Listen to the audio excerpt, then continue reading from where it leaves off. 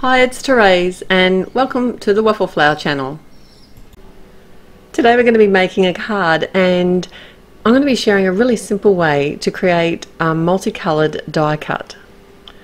So this is a really intricate die from Waffle Flower Crafts. It's called Make a Fish and it's heaps of fun, but there's so many tiny little pieces. Now what I've done here, and this is one of the easiest things you can do, is I've actually die cut the whole design out of white cardstock. So this is a really nice smooth white cardstock because I'm going to be using my Copic markers today to add colour. I'll show you what I mean in a minute. At the moment I'm just making sure that I get every little piece of the die cut and keep every little tiny little piece from within the die cut, just in case I want to keep them and inlay them, because that's the wonderful thing about this die cut is you can make it as intricate and as fun as you want, or you can pretty much keep it really simple, and you can actually die cut it with lots of different coloured cardstocks and mix it up and match it up, and that will be heaps of fun as well. But today the technique that I'm sharing with you just shows a little cheats way of getting that multicoloured look without having to do lots of die cutting. So what I'm simply doing is adding my colour by using my Copic markers, and the big benefit of this is that I can actually add some shading as well. I don't have to just have, if you use coloured cardstock or design paper, you're pretty much obligated to use those colours, although you can mix them up and change them up with Copic markers as well. Like you can actually colour your cardstock, your coloured cardstock or your design paper with your Copic markers or even with pencils. This is just an easier option for me anyway. Now my blending wasn't particularly good in the body of my fish, but I wasn't actually too worried about that because I know that a lot of it's actually going to be covered up and it's not really going to be noticeable. But you could be as pedantic as you want here. One of the great things too is that I can actually, if I was die cutting these flowers out of some coloured cardstock, then I would have to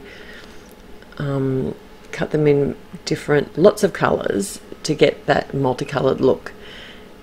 The good thing about this die cut is it does have all those pieces within it. So if you don't have Copic markers, or if you didn't want to colour it with your pencils or paints or whatever other medium you've got, you have got that option with this particular die set, is that you can actually cut it out of all the different layers and still get that look. Because you'll notice me, I have to go kind of searching sometimes for my little bits and pieces, but most of them I've got within so I just actually put them all into a little bowl so that I could find them and I didn't have to go searching too far for them. I'm using a few different colours of Copic markers. This is me, I'm searching for a flower here. I found it. But I am actually adding that bit of shading even on these little flowers. I think it's just these small details that add so much to a card design. And I don't know about you, but BG11 would have to be my most favourite colour. It used to be BG10 in Copic markers until I got BG11, and seriously, there's not that much difference between the two, but for some reason I find that the BG11 just blends that bit easier. If you have one or the other, you've pretty much got the same colour. But I like BG11, it's so pretty. Now I was sort of playing around with the colours here, and I originally was planning on or thinking about having a pink head for my fish, but I did come in and change my mind because I had also die cut a base of my fish. Originally I did it in white, but I didn't want to actually inlay all the pieces. I didn't want this to be, now dare I say, too busy, because it is really busy and it is intricate. But I wasn't originally, I was thinking about doing a dark grey background on my fish, so I did actually cut one of those, but then I was actually toying with the idea of adding some Copic colouring to the white fish that you can see up there, and that way you'd be able to do, it'd be fun to do as well, you know, all those little tiny holes that I don't fill in with my little tiny inlay, with the little die cut pieces. I could have actually coloured those in different colours. I seriously had a blast putting this fish together. It's actually the first time that I have used this dye, and I know that's really sad, but I've been so busy. I know. Go figure. I've been really busy lately, what with, you know, all the holiday season and working and making cards and videos, that I just hadn't had a chance. So this dye was on my to-do list, and I'm so glad I finally got the chance to use it.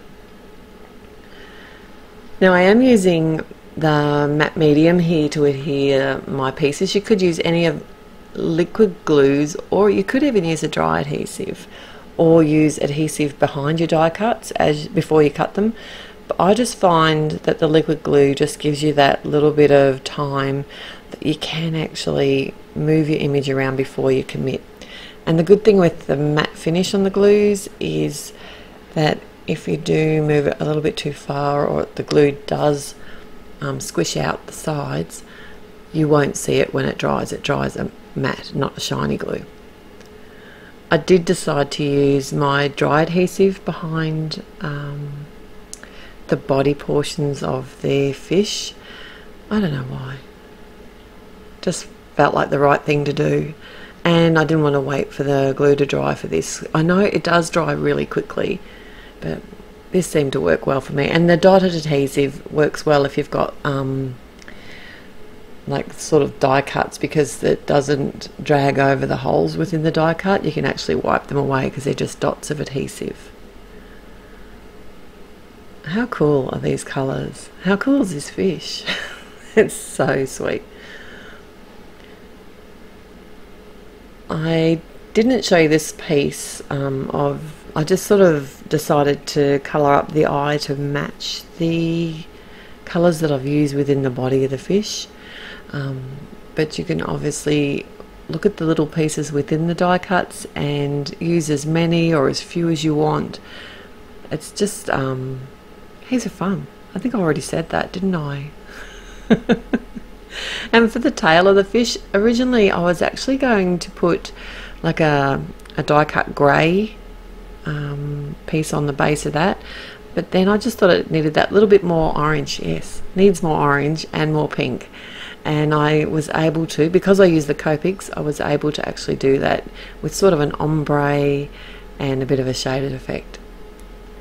So for my card itself, I wanted like a little watery kind of background.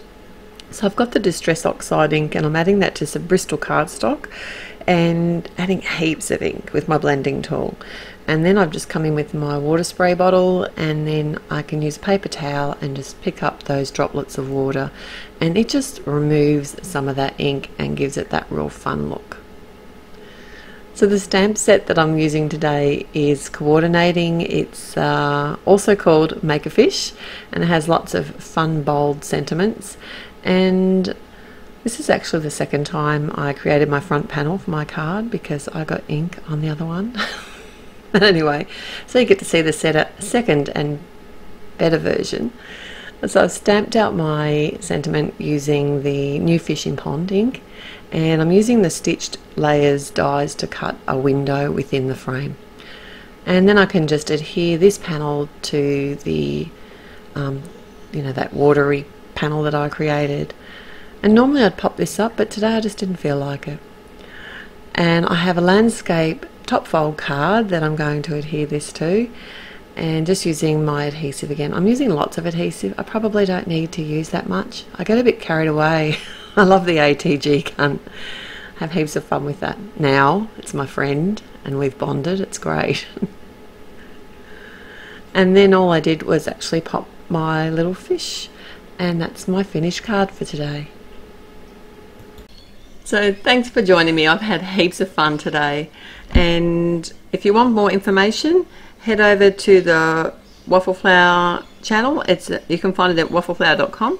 You can also follow us on YouTube and on Instagram, Facebook, and find heaps of creative ideas there.